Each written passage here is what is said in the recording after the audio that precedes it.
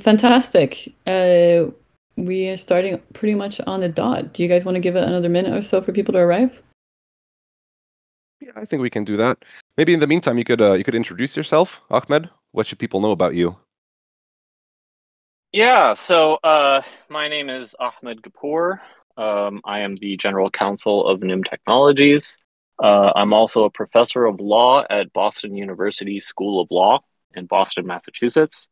Um, let's see, I obviously am a lawyer, so I went to law school. But before I went to law school, I was an engineer, and I worked on actually distributed systems, not decentralized systems, basically supercomputers, or sort of cluster computing when that was sort of a thing that um, came out to replace these like single system vector machines. And at some point, I went to law school, graduated from law school, and then entered the world of human rights. I represented 40 something Guantanamo prisoners at some point. And then I moved from doing that to doing criminal cases in the United States with a focus on, you know, computer crimes and sort of national security crimes, including espionage and the like.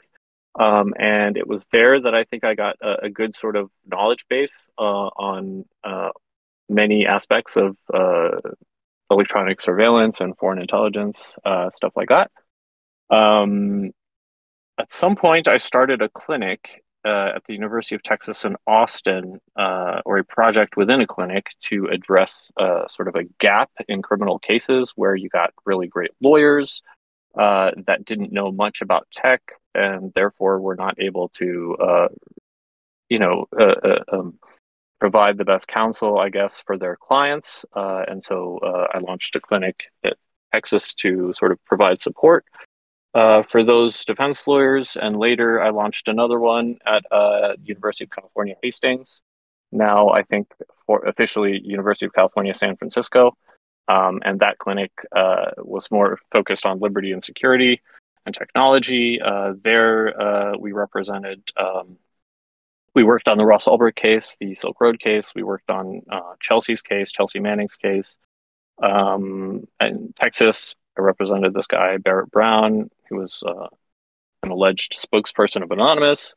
Over time, I decided to go into academia. And once there, I realized I really didn't want to be an academic. And I really belonged in the world doing things. And fortunately, NIM at that point had become a company and was looking for was basically a perfect fit, at least in my view, until they hired this guy, Pseudo. Yeah, I know. I tend to poop parties. No longer a Apologies for that. perfect fit, let me tell you. So yeah, that's where we're at right now. He's But kidding. He absolutely loves me. I'm not at all kidding. I'm actually filling out a human resources complaint right now. Just kidding. That was a joke. Love Maybe you can Pseudo. do that The after the only lecture. reason I I also can't love fill you. out the complaint is because I don't know your name. Can you believe that? Like, I can't tell anybody who it is that is problematic. I I just am. have to like point to that guy. I'm pseudonymous online. Get it? Mhm. Pseudonym, Yeah. pseudonym, king of the double Hilarious, entendre. right? Exactly. All right. So, if by the way, to our audience, we've shared the community call episode, which we had a conversation with Ahmed in about just these topics that he quickly glanced through. So, if you guys are interested in this guy for some reason, for some unknown reason, then make sure to listen to that one as well.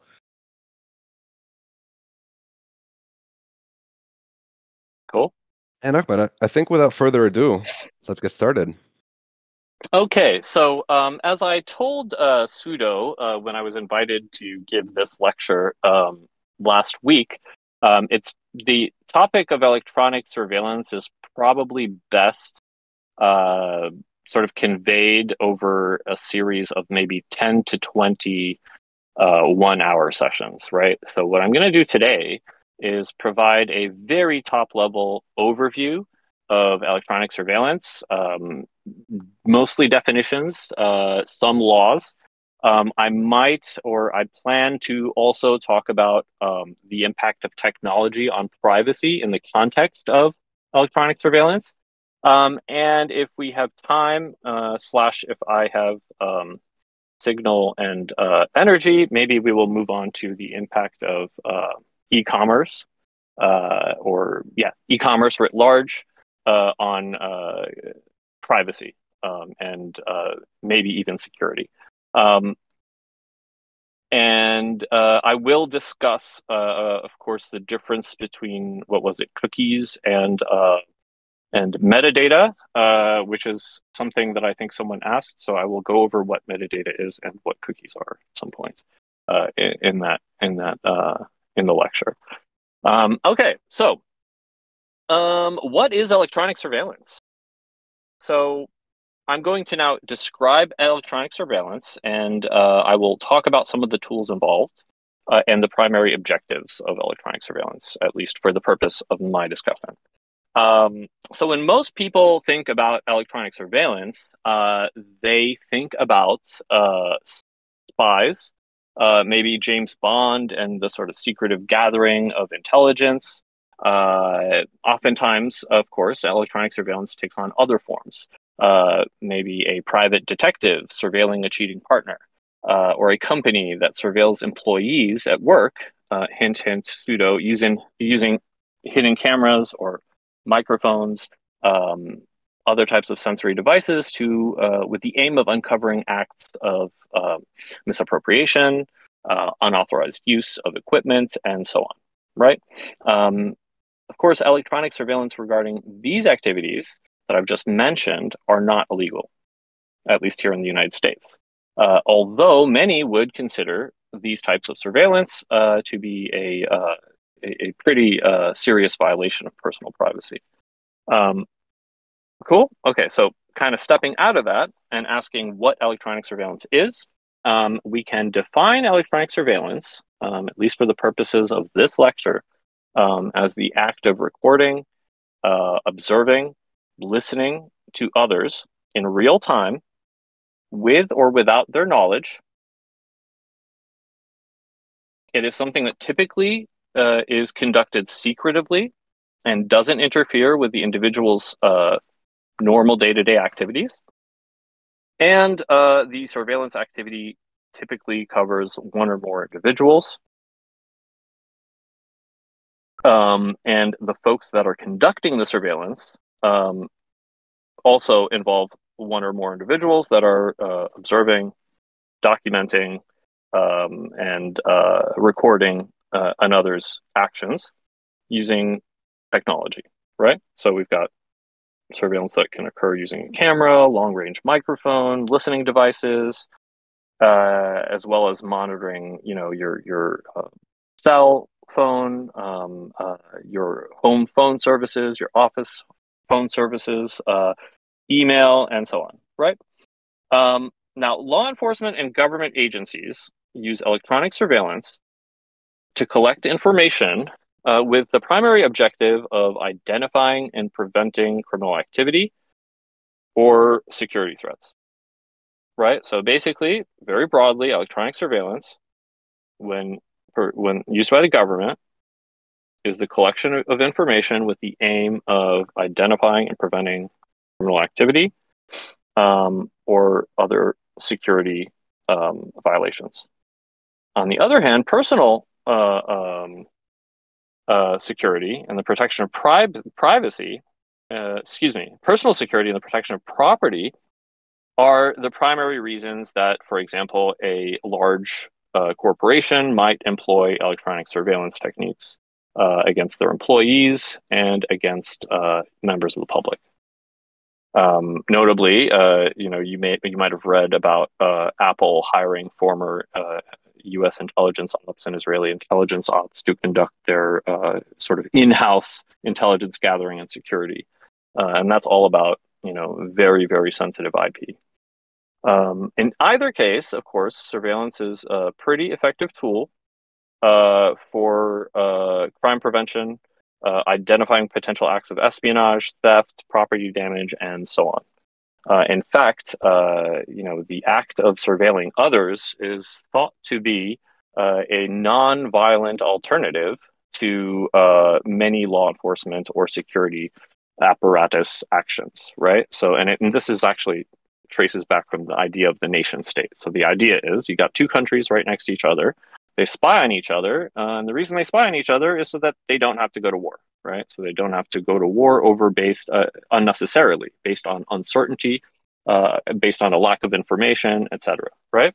And then that idea of knowing information about others and being able to respond proportionately to accurate information then kind of permeates into the world of national security and the world of law enforcement as well. Right, let's talk about some of the main sort of methodologies or instruments of surveillance in modern times, or I would even call this sort of conventional surveillance mechanisms as opposed to the super modern ones that we can discuss in another setting, like law enforcement hacking and stuff like that. So the conventional tools of surveillance in modern times include wiretapping. So wiretapping can be defined as connecting. Okay, let me do this better. So wiretapping can be defined as wires connected internally to a target's communication device, such as, for example, a phone enabling real-time monitoring and recording.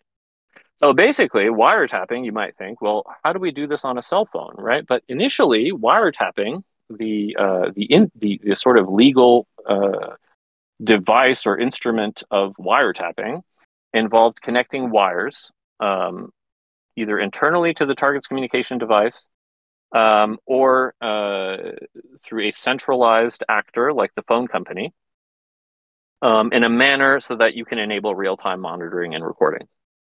Bugging, which is different than wiretapping, requires the planting a small device on a person or in a strategic location in a manner that enables individuals to listen in, to copy, and to record real-time conversations. Along with wiretapping and bugging, there is a term called pen register. And a pen register is a device that is placed on a telephone line, and it is used to identify the phone numbers of the calls made from the surveilled phone, right? So a pen register is something you put on the line that tells you who that phone account is calling.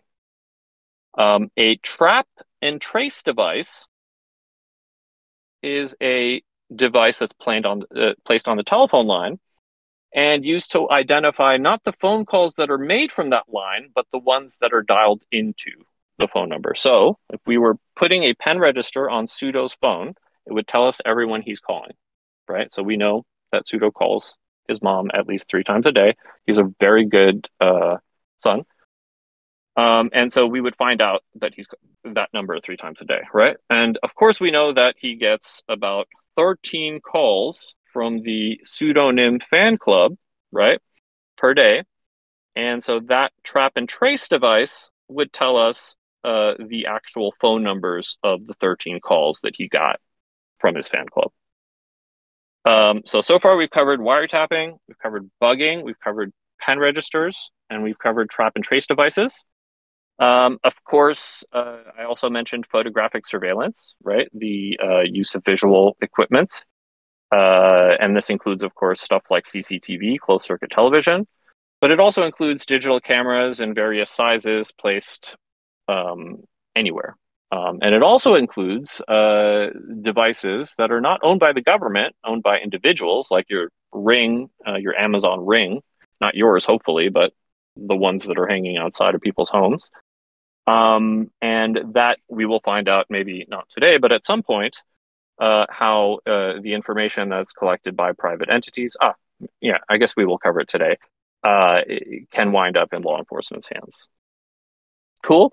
So we've mentioned wiretapping and bugging in pen registers and photographic surveillance, trap and trace devices, and one more sort of device of surveillance is the agent or informer. And you might be thinking, what does the agent or informer have to do with electronic surveillance?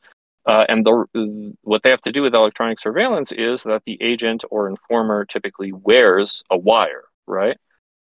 So the wired agent or informer, that device or that sort of instrumentality of surveillance would involve planting or planting some sort of listening device or recording device on a person, and placing that person to engage in conversation with other individuals. Cool. So between the very conventional sort of instruments that we've just covered, wiretapping, bugging, pen registers, trap and trace devices, photographic surveillance, and wired agents and informers, we can analogize and sort of break open into the world of modern electronic surveillance in a connected digital world. But primarily, when we think about the law and stuff like that,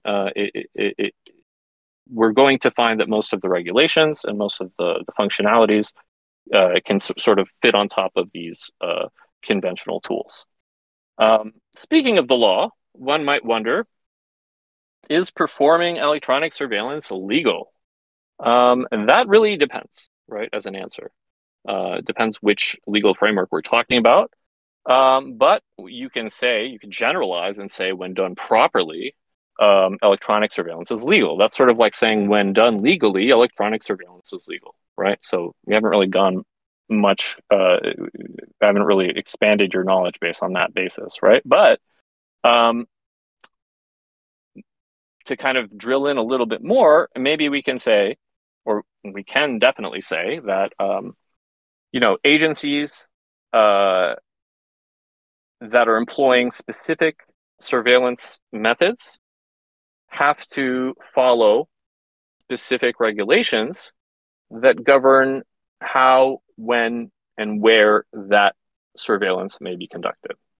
Cool? So basically, if there's an agency, and I will just make that very broad, that agency can be a private agency, could be a government agency, right? If that agency or that agent, that entity is employing a certain surveillance method, it typically has to adhere to certain specific rules and regulations about how, when, and where that surveillance can be conducted. Cool? And additionally, there are laws that typically control how the collected information can be used and under what conditions. So there's at least two tiers here, right? So the one is like when you're conducting the surveillance, the agent that is conducting the surveillance has to employ certain, depending on the method of surveillance, has to adhere to certain law and regulation. And after that, the information is collected, after the surveillance itself is performed, there may be further limitations on what you can do with the information. Cool. Now, what laws might exist that regulate surveillance activities, right? The laws, let's start first with, well, most of this is going to be US centric because I am, my legal sort of education is based in US law, and that is where my expertise on sort of privacy or the lack thereof stems from. But I think most countries, at least most Western democracies, have some sort of framework that follows what I'm about to sort of convey. And so I'm going to go through a number of laws or very basic legal frameworks and tell you how they describe to you essentially how they either enable or protect enable or prohibit electronic surveillance. Cool? All right. So starting with the Constitution. So the law here is the Constitution, constitutional law. And the Fourth Amendment of the United States Constitution was written to protect people's rights against unreasonable search and seizure. It was like a pretty big sort of legal framework, but it all stems from the Fourth Amendment of the United States Constitution and the scope at which it protects people's rights against an unreasonable search and seizure. Now, if we were in class, right, in fact, there is a whole class in law schools that is dedicated primarily to the Fourth Amendment, and that is called criminal procedure. Most of what people do in criminal procedure is learn about search and seizure law, whether or not an intrusion by the government is initially considered a search. If it is, then whether that search is reasonable, what makes a search reasonable, typically a warrant supported by probable cause in an affidavit before a neutral magistrate is what makes a search reasonable. In some occasions, there is an exception to obtaining a warrant, and that those searches are also deemed reasonable. And yet again, in some other cases that don't fall under an exception and that require a warrant in most cases might be thought of as reasonable based on the good faith of the officer conducting the search. We can get into that in detail. It's a very sort of nuanced case. But primarily, to summarize, under constitutional law, right, the Fourth Amendment, the U.S. Constitution, protects people's rights against unreasonable search and seizure. In the United States, there's a number of legislative acts that are important to control of collection and use of electronic information. The primary legislative act that is responsible for regulating wiretap activity is Title III of the Omnibus Crime Control and Safe Streets Act of 1968. That's a really long term. People just call it Title III or the Wiretap Act. And that is designed to control the collection of information via wired and recorded verbal communications amongst individuals. I would add that it's wired and recorded I would say oral communications amongst individuals. And the Wiretap Act, of course, applies both in the employment context as well as domestic environments. Cool. So now we've gone over the Constitution. We know that the Wiretap exists. The Wiretap Act exists and what it's meant to do in a very broad sort of way. Also, the common law regulates electronic surveillance in that it provides legal protection against electronic surveillance that involves the right to secrecy, seclusion, and autonomy. Another really important law, I'm being told to cut the jargon down. Yes, please. If possible. Okay, Not so everybody's a lawyer, would you? Ahmed. I know, that's why I'm going slow. If you guys, so do you want to do a Q&A? At the end. I might just be then too people can ask you. sophisticated for you guys. I mean, this is what I would teach a class of incoming law students, you know, that don't know the law either. But guys, I really, if you guys are not lawyers and you're not, and you want to work on electronic surveillance or you want to create privacy tools, I would just underscore that you have to understand how electronic surveillance works, and that you cannot understand how electronic surveillance works unless you actually understand the legal frameworks upon which it's built. So it's not all about the NSA vacuuming your data up, right? It's actually about police using subpoenas and other instruments that I'm describing to get your data that's stored places, right?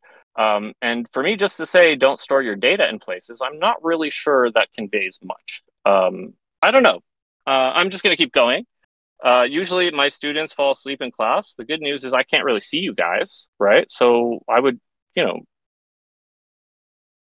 consider just placing your head down for a little bit. I'm going to go over two Skipping is more allowed. very, very important statutes. If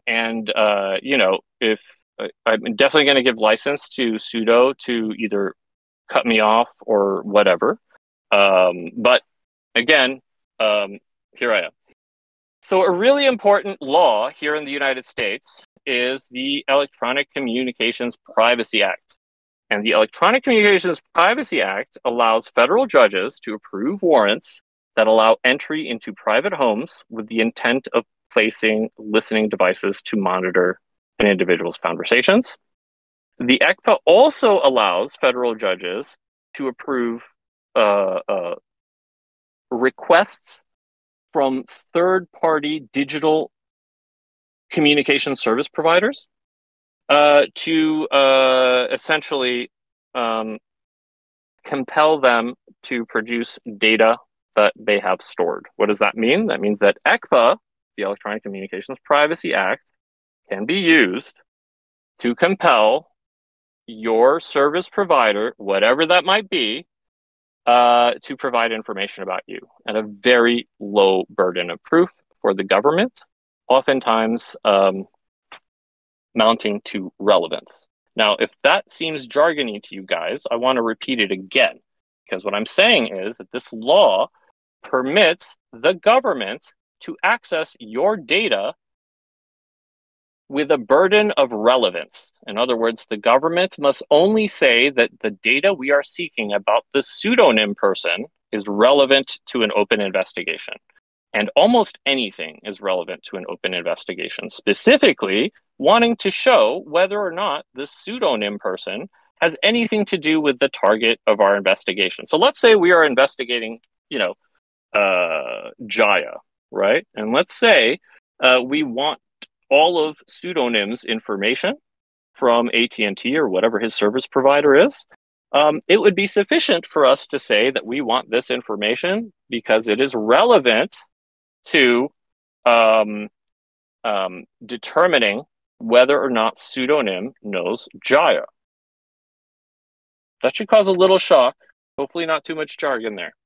All right, so the next really, really, really important statute is the Foreign Intelligence Surveillance Act. Can I stop you here for a second? Can I stop you here for a second? Sure. Does that mean that surveillance is kind of legal? Or not? Or surveillance is, if done properly, then it's legal. If surveillance is legal, it's legal. What makes surveillance legal in this context, right? The law called ECPA, right? That says that someone that wishes to get your account information has to show a judge, or not even, well, in that case, they have to show a judge. There's some judicial review, but has to show a judge that getting that account information is relevant to some investigation. And if they pass muster, if they pass that legal threshold, then yes, it's legal. So like I said before, if surveillance is done properly, it's legal, but that doesn't say much. If surveillance is done legally, then it's legal. Also doesn't say much, right? But if surveillance is done per some law, right, then it's legal, absolutely. And that's why you need to understand some of these laws, right? So some of these laws say that the government can collect information that is stored with third parties, like digital service providers, upon very low burdens of proof to a court. And that is based on, stuff that we could get into if we had 10 weeks. That answer the question, sort of? very much so. Check. Okay, great.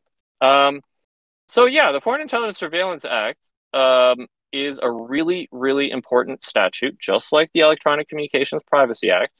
The FISA, the Foreign Intelligence Surveillance Act, even lessens the requirements even more for obtaining a surveillance warrant if that surveillance warrant is applicable to foreign intelligence gathering, right? What is foreign intelligence gathering? It is a very broadly defined topic. We can get into this, but it is very easy, so long as one party to a communication is a non-US person, to essentially put together a claim that the conversation will result in foreign intelligence gathering. And this is, something that we could literally teach 10 weeks about on this one topic of foreign intelligence gathering. However, for now, maybe you should just know that foreign intelligence is an easier burden to meet than, probable cause of criminality, right? Which is like for domestic sort of spy operations, right? It's naturally easier to violate the rights of others overseas than it is to violate the rights of those within your territory. And if we wanted to talk about the law, we might say, and I will say, that the Fourth Amendment of the Constitution does not apply to foreign nationals overseas. And it only applies in its full force to American U.S. persons, which is defined as folks within, well, actually, let me clarify. It's only applied in its full force, protecting U.S. persons within the territorial United States. Awesome. Now, guys, right here at about 31 minutes into our conversation, I want you to gear any sort of sleepiness you have or any boredom you've got or whatever. I want you to channel that into complaints that are sort of targeting pseudonym over here. Because he was the one that told me that I could not present a slideshow for you guys, just for the record, right? And I gotta say, I've got really nice animated slides for all these very boring statutes. And so, I'm just putting this guy on the heat a little bit because, it's warranted. Okay, so those are the really boring laws that basically absolve us of any privacy rights, vis-a-vis the government, right? And to summarize, basically today, in the past half hour, we defined electronic surveillance as the listening and recording of conversations, often without the conversant's knowledge. And we learned that there are a variety of methods for electronic surveillance, such as wiretapping and bugging. We also discussed various legislation and regulation that are designed to control how electronic surveillance is conducted. And the two really important ones, or the three, is the Constitution of the United States and the ECPA, the Electronic Communications Privacy Act, and the FISA, the Foreign Intelligence Surveillance Act. You guys, if anything, if you're trying to build privacy tools, you have to understand how foreign intelligence works because the internet is global, and you have to understand how domestic intelligence works because ultimately, it may be the case that you're building something that actually is quite easy for the government to surveil, because the threat model includes also a legal threat model, or essentially, excuse me, I think I just got cut off. Okay, so pseudo, if we have time, I can go on to the impact of technology on privacy, and in that context, I will talk about cookies very briefly, but it's really up to you. It's going to be more jargon. No, please go ahead. We have a whole hour, and if you have more, it's going to be all this high-level stuff that basically, you ask a law professor to do something, you will get a law professor doing it. Okay, so anyone ever Google their name? I know all the hands are going up. I know that pseudonym Googles his name all the time. That's the only reason I know his name, right? Because he's always Googling it. I wonder when you Googled yourself what you found out, if you found anything out. Most people could be a little surprised about the information that that could be obtained over the clear web with a very simple internet search. Maybe not everybody in this room, but most members of the public writ large. And so privacy in this context might be thought of as diminishing as technological innovation progresses, right? And in this context, you might think of privacy as, privacy has so many definitions, right? But two very popular definitions. One is the right to be left alone and free from surveillance and personal intrusion. And another might be at least in the digital context, the right to control your information, right? And that includes controlling who perceives your information, who can copy your information, who can modify your information, and so on, your data, right? So, and in that context, of course, information privacy is just a play on that. It's the right to determine when and to what extent a piece of information about yourself can be communicated to others. Basically, the right to control your data. In this context, because privacy can be interpreted super broad, this sort of contributes to the debate about like privacy expectations and the availability of personal information and so on, right? And there are a number of issues that are of concern. The first, of course, is electronic surveillance, which we just discussed. And others might include, which I'll cover right now, personal information, and the idea of cookies and spyware, and something I touched on before, which is workplace monitoring. And that will encapsulate basically the impact of technology on privacy, kind of writ large. 20-minute version. Cool? Okay, so we've covered electronic surveillance briefly.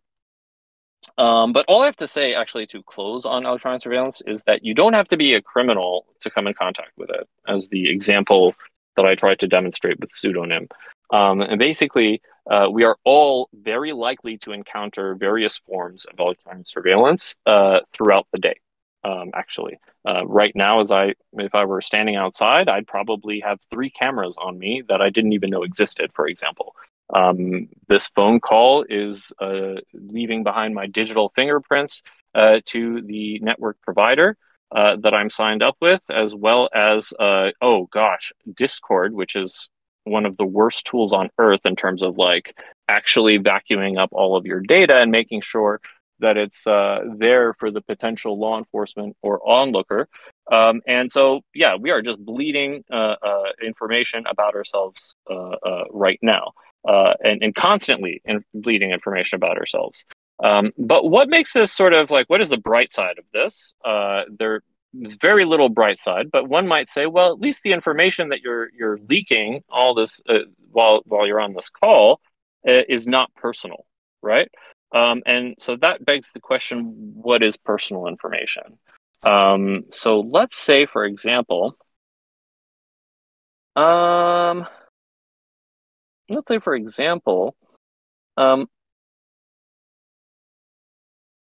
example, you live in a house and then this house next door has just been sold, right? Your new neighbor comes in and it's like a middle-aged person who keeps to themselves and doesn't appear to be friendly. They have really odd hours. They come across as super strange. And your attempts to sort of welcome them with pie and cookies and stuff have totally failed because this person never answers the door, right? You wonder about the person. Your mind might get carried away if you're, and you might, or typically you might wish that you had more information to go about, right? So it's this information, right? This personal information about this person that's taking all these precautions to basically remain a recluse, right? That we are talking about when we talk about personal information. So what would you do if you were the neighbor of this person, right? You probably wouldn't go like to City Hall and scour all the documents there. You probably wouldn't, wait until they throw out their trash and start digging through it, or tracking down the person's friends or relatives that might have, stopped by the house at some point over the last month while you were, obsessed with this new neighbor that doesn't seem super friendly. Right? These are all things that you would have to do in the physical world, right? In order to obtain some personal information about this person, in order to discover who they really are beyond, the very surface level that you are viewing as their neighbor. But think of the same sort of project if you were trying to do this online, right? So if you could spend just a couple minutes, maybe a few minutes, maybe 10 minutes, maybe 30 minutes searching the internet, searching the World Wide Web, there is a much greater chance that you would be able to snoop around, right? So if you're given sort of the options, either go to City Hall, dig through everything, dig through this guy's trash, kind of just like put them on 24-hour watch to see who's stopping at the house, essentially do a stakeout, right? All of that is so much effort, but in the same context online, it's actually a lot easier, right? It's a lot easier to even try and fail because all you're doing is putting the person's name into a search, right? As sort of a starting point. And the point here is basically to say that with information technology, it is relatively easy and simple to find personal information on anyone that you wish, including, your brand new neighbor. In the IT world, the information technology world, much of information about us, about individuals, is kept in databases, right? And the databases are essentially house digital information. They can house information that is very personal, right? Information like social security numbers, credit card numbers, medical histories, family histories. Practically every organization that I can think of has a database that's full of information on everyone that they do business with. And the concern is whether or not they should be collecting this information. The concern is not whether or not they should be collecting the information, but what they will do with it, how secure it is, how accurate it is, and who it can be sold to, right? So we all agree that there is at least some information that organizations keep and that they are not violating the law by keeping that information. This kind of goes back to whether or not electronic surveillance is legal, right? But the concern, is not just whether or not they should be collecting the information, but it's also what they do with it and how secure it is and how accurate it is and who it can be sold to, right? And personal data, in this sense, is increasingly being made available online in databases that can be accessed by various search engines. So let's say knowing this, right, you decide to go on the internet and conduct a web search to basically learn more about your neighbor. You discover who your neighbor, how old your neighbor is. You discover their actual exact birth date, their previous address, their employment, all the things, right? You learned, for example, that they moved from one state to the other after their first wife passed away, and you learned that death was caused by an automobile accident, right? You can find all this information out from the internet. You learned that they took on a new job as a commercial pilot because you checked into LinkedIn, and that is why the neighbor's never home, right? Which is a lot less scary than thinking that the guy's basically a mob boss, right? You also discovered how much they paid for their home. You also discovered that they ran a 5K race in 27 minutes and 33 seconds last year, right? So now you're feeling pretty good about your neighbor, right? But the process that made you feel good about your neighbor was, potentially incredibly sort of invasive to this person's preference, right? Which is probably to keep a private life, right? So the question that concerns people in this context is whether personal information, like the kinds that we just discussed, should be so readily available to the public, right? So it's not just all information, but personal information, whether or not that should be available to the public. And the reality is that the availability of personal information shows zero sign of slowing down. And courts and governments of all levels are increasingly making public records online. There are, for example, just the 2 or 3 bankruptcy proceedings that have in crypto that we witnessed just over the past 2 or 3 months have resulted in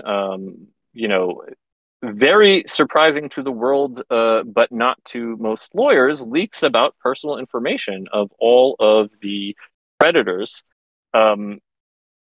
related to those bankruptcies, right?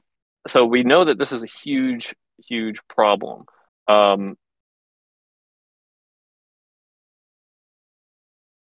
So for instance, just to sort of like underscore, right, the problem here is that somebody that files for bankruptcy one of the problems is obviously the requirements of law, right? And someone filing for bankruptcy has to disclose their social security number, their bank and credit card numbers, their account balances, their children's names and ages, and so on. And in some cases, they have to list their creditors. And in cases where their creditors are customers, right, that's when you've got such a big sort of scary spill of information into the world. I will close out this talk with cookies and spyware because I know that this is something I will get yelled at if I don't mention. But let me try to describe cookies or explain cookies and spyware by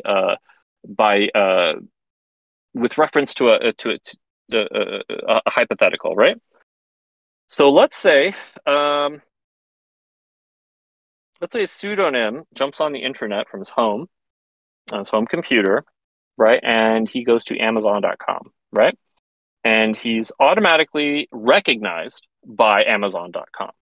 In fact, the website itself says, "What's up, pseudo?" or "Hello, pseudo," or pseudo's real name on the upper right-hand corner, the web page, right? Top left, you can probably click on pseudo's Amazon.com, takes us to his own personalized page of all these recommended products based on everything that pseudo has purchased in the past. And in fact, based on all of pseudo's past searches as well, right? It's not just what he's browsed upon. But yeah, how does Amazon know so much about pseudo? Right? That's a huge question. You might think, well, obviously everybody knows about pseudo. He's so famous and cool and all this stuff, but that's not the case. Nope. The reason Amazon knows so much about pseudo is because of cookies. So websites can easily monitor consumer behavior without any knowledge or any consent, right? Or any meaningful consent. Let me just, for all the sticklers out there. And vendors can track the movements of their consumers with the use of cookies, right? So cookies in this case, I think you could define as small data files that are written and stored on a hard drive by a website when a user visits the site with a browser. So what is a cookie? Cookie is a small bit of data that's stored on my hard drive. It's stored there and put there by a website when I visit the website's page with a browser, obviously. The cookies, the small bits of data, provide information about the pages visited, the items examined, the dates of the visits, and even the passwords that I used in some cases. The information is stored in the cookie. Think called this cookie. Again, that's just a small bit of data. And this is all stored on your hard drive, and then it is sent back to the company. Cool. So again, basically, cookie is a bit of data that's stored on your hard drive, and it's put there by a website, and it is put there by a website along with information about the pages that you visit, the items in those pages that you examine, the dates of your visits, your passwords in some cases, and so on, right? And it's then uploaded right back up to the company or the website, essentially, and basically allows you to, or the functional sort of result is that you are spying on yourself and providing information to the website that you're visiting. But of course, and that's what a cookie is, right? Even more intrusive than a cookie, even more problematic than a cookie, is something called spyware. Spyware is not a small file, it is a small computer program that's stored on the user's hard drive. And what it does is collect the user's habits and transmits those habits to a third party. And all of this happens without the user's consent, right? So one big difference between cookies and spyware is cookies are files, where spyware is actual code, right? That's gathering information. It can monitor any website visited by the user, right? Whereas cookies are specific to that particular website. Spyware can be installed when you download software. Oftentimes it's installed when you download freeware or shareware. And a very sort of common way to fall victim to spyware is by downloading peer-to-peer file swapping products, like if you're on BitTorrent or something. And both cookies and spyware do this, but I think spyware does it like infinitely more than cookies. Is that it steals your resources on the computer, essentially by using up your computer memory, your bandwidth, and so on. And because the spyware uses up so many resources, it can also cause instability on your computer, right? So that's the difference between cookies and spyware. There was a question about the difference between cookies and metadata. I think they're two very, very, very different things. So it really depends on the context. Like, we've given cookies a definition, right? It's information on your computer about that basically tracks your activities on a particular website and gets zapped up to the website again. Metadata generally, as a definition, just means data about data, right? So if within the cookie information, for example, it's saying that it will record, for example, a cookie will record the times that you visited a website, right? That might also be part of the information that your service provider logs as metadata, information about what you're doing, right? Data about the data that you're receiving, right? And that data about it is the time that you're receiving the web page. So I go on to Amazon.com at noon, and the information in the packets being sent back and forth that reflect the time of my transfer or transaction, that's metadata, sure, right? But if I then take that data, the time, noon, and then put it into a Word document and send it to Pseudonym, and I'm like, hey, check out this file that contains the time of my logging onto Amazon, then in that context, that same exact information would be considered content, because it's the primary sort of meat of what it is I want Pseudo to read, right? Again, a lot of this is a lot more helpful with slides or with drawings or with even, any type of visual. But my main point there was to say that metadata and content, and this distinction, is very situational. You could have metadata in one context that is content in another. And oftentimes, actually, those are arguments that we make in efforts to, argue for privacy of stuff like VPN or even encrypted messaging. Or even, I could go on forever. Like using phone cards is the little PIN number that you're dialing. Is that content or metadata? It really matters whether it's content or metadata, because that sort of turns on what kind of authority is going to be used to collect it. But again, I will refrain from using jargon and other legal terminology. So very broadly, cookies are data that's stored on your computer by a website and then zapped back up to that website. It tracks your movements on a website, your activity on a website. Spyware is a program, not data, resides on your computer and then zaps up information to a website again, but what it can collect is much broader than that of a cookie, right? And it will diminish system resources in a very serious way, potentially causing crashes. And then metadata generally is just information about information. So you have a phone call at 2:52 East Coast time. The information about your call, your communication, is that it took place at 2:52. The number that you used to dial, that's even more metadata, right? Because that's information about your communication. Data about the data that's actually being transferred, the content of the data is being transferred between me and the other caller. Whereas content is just anything that's not metadata. All to say that there are overlapping definitions. You can have a cookie that's just metadata, comprised of just metadata, or you have a cookie that's actual content. I would actually argue that the cookie information that's being transmitted from your home computer to the website is content and not metadata. But that's really it's sort of a technicality that I'm not sure I'm not really sure the sort of the usefulness of separating things into that paradigm or into that sort of those categories. And I think actually this wraps up at least this part of my lecture. So we've discussed electronic surveillance, the main mechanisms of electronic surveillance. We've discussed some jargony laws, some of which are very important.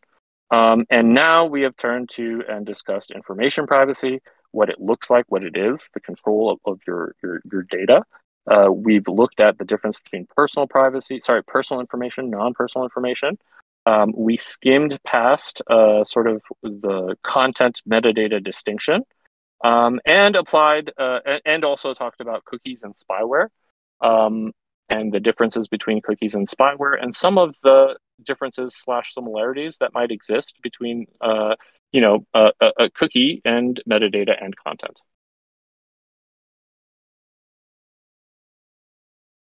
I've got like 4 minutes left, and I'm pretty. Are you ready for it?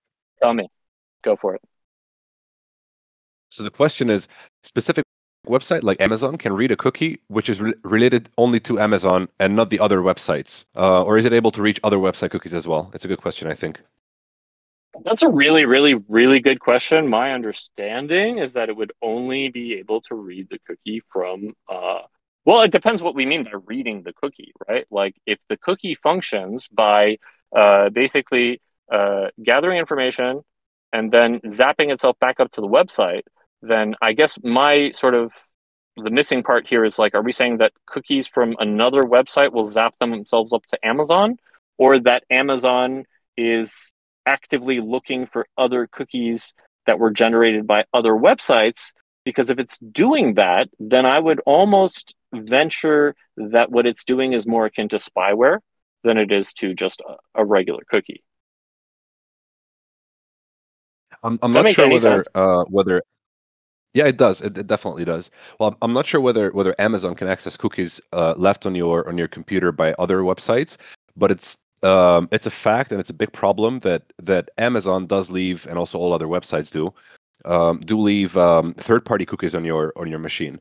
So basically, imagine it as Amazon leaving an advertising company or like one of these data aggregator, data broker companies cookie on your machine without you ever visiting the website of that company, but still being like surveilled basically through the cookie that is left on your machine. So that is very common practice. Yeah. And some websites, if you look through the cookie settings or like the GDPR provided like cookie quote unquote opt out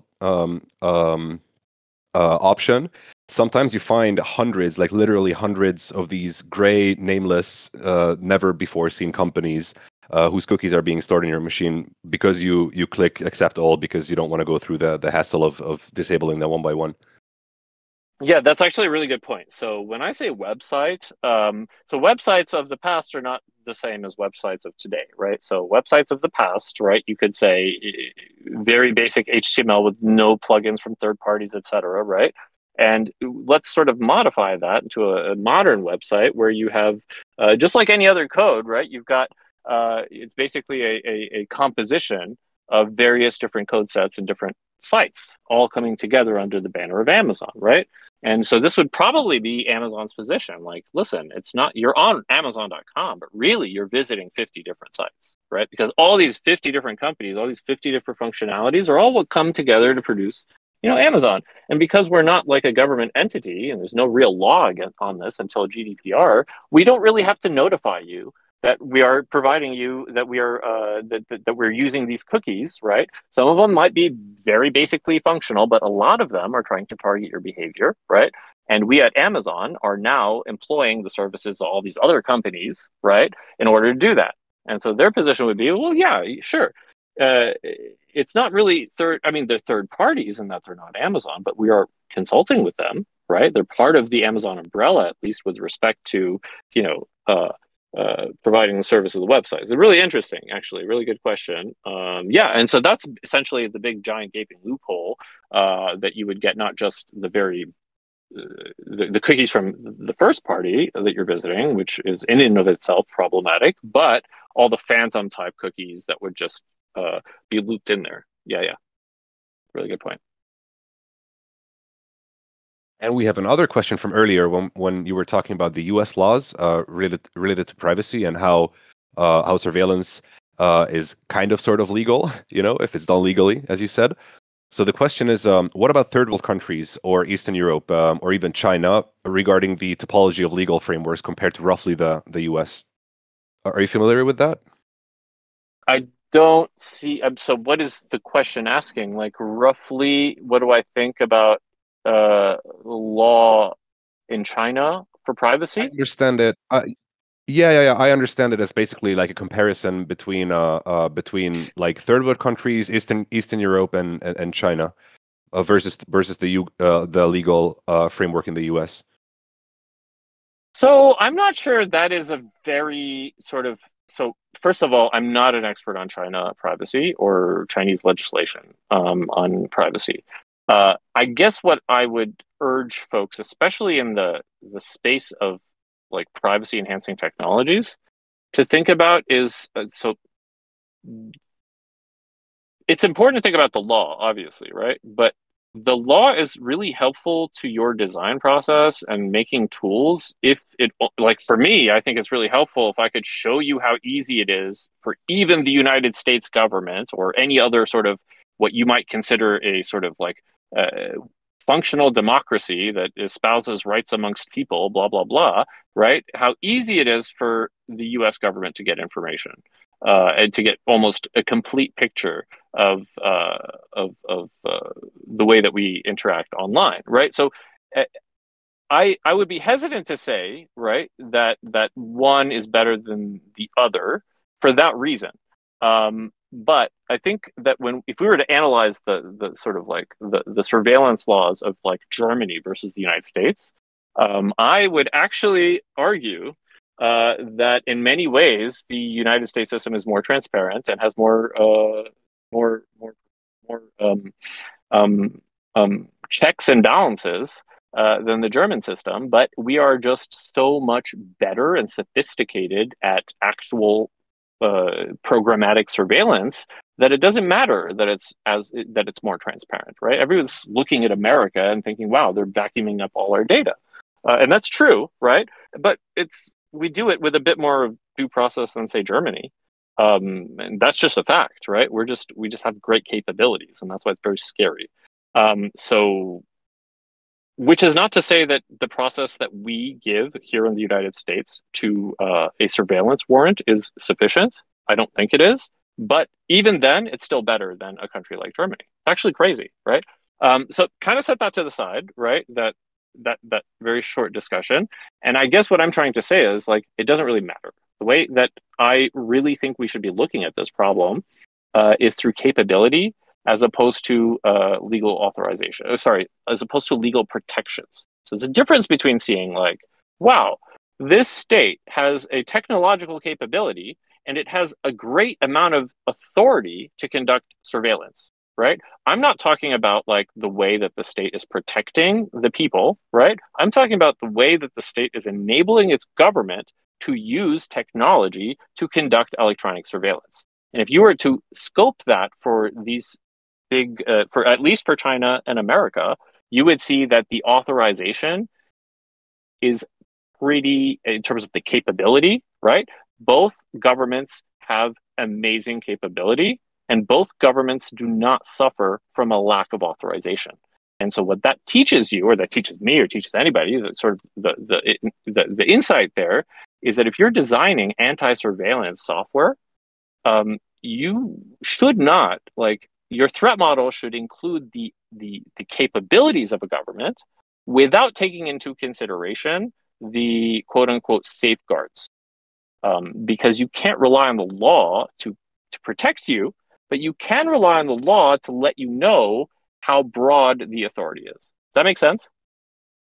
Exactly, absolutely. So that is why the adversary of NIM is defined as the GPA, which is the global passive adversary, with these capabilities, with the capabilities of observing the entire network all at the same time, and that is what we designed our system against. So that's what we protect against for that specific reason. So we Absolutely. don't trust that.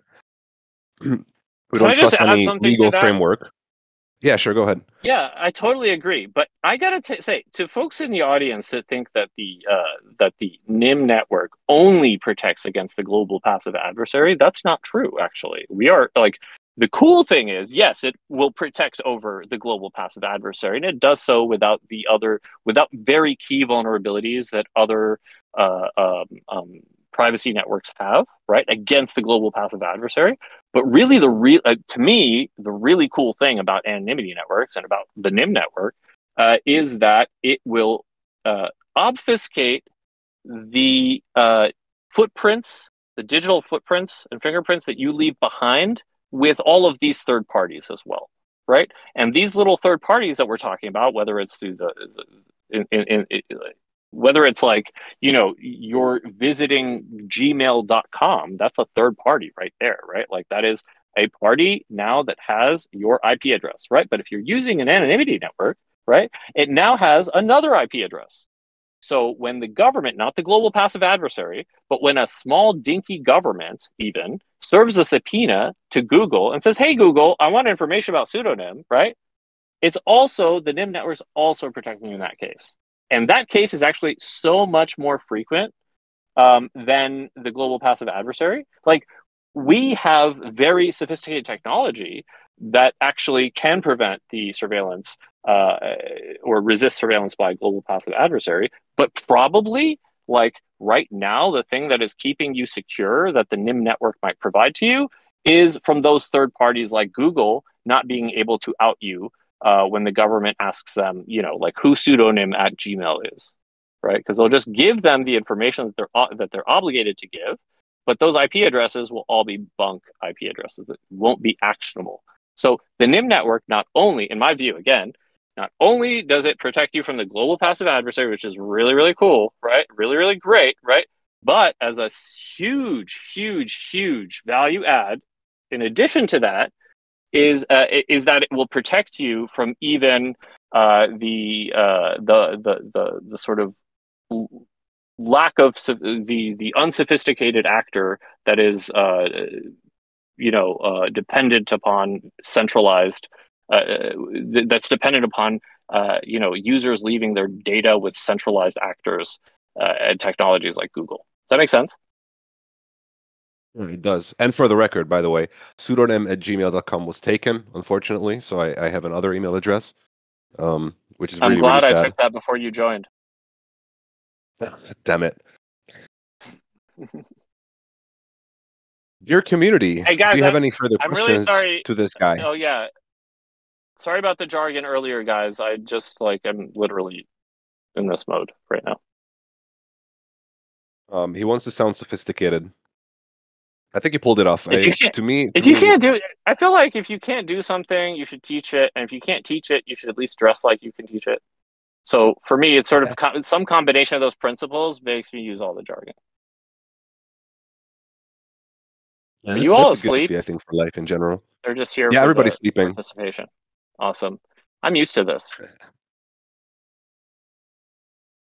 By the way, just imagine this guy giving actual lectures at a university. So imagine having to show up Tuesday morning to his class every week. It's actually a lot more fun when it's visual because like I tell a lot of jokes, I move around, do all this stuff, and the jargon is somewhat welcome to some extent. Are you gonna flame me again for the slideshow? I honestly think that, I mean, listen, imagine how much more useful this would have been to folks if I could put my slides up. And listen, you guys, Sudo knows that my slides are the bomb. Like, they are the best slides. I make really good All slides. right, I'll give you that. He gave us a presentation on our Give you team guys some meeting in Greece, scary and slides about surveillance.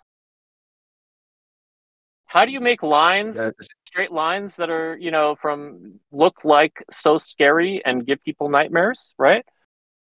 Turn them into one of my slides. actually, Oheka, one of our close friends from No Trust Verify, is asking whether you have any book recommendations about privacy or any of the topics discussed. Oh my God. Yes, I do. I have a lot of recommendations, but it really depends what we're looking for. Like, are we looking for, do we want to discuss sort of privacy with respect to government surveillance, or do we want to talk about like sort of like theoretical underpinnings of privacy and what it means? But either way, you know what I can do? I can generate a short list of books for Sudo to circulate. Please, I'll do that. Cool. So I'll send the list, guys, on the announcements channel in the summary post that I'm going to write on the Shipyard Academy announcements channel.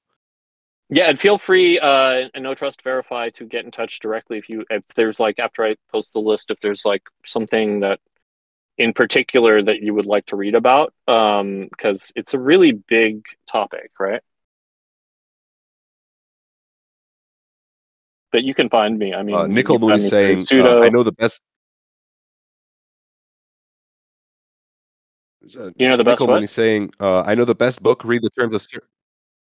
I know the best book. Read the terms of service of Google, Apple, or Facebook, which is a really good point, actually. LOL. LOL. Yes.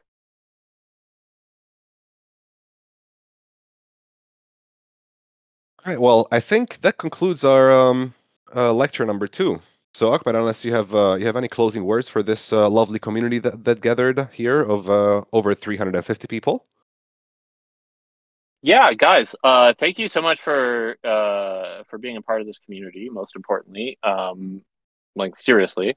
And if I know that some of this stuff could sound boring, but I think it is so important for technologists to learn more about the threat model that government surveillance presents, and the evolving threat model. So if I'm personally dedicated to this cause, to like helping technologists understand this so that you guys can build the best tech.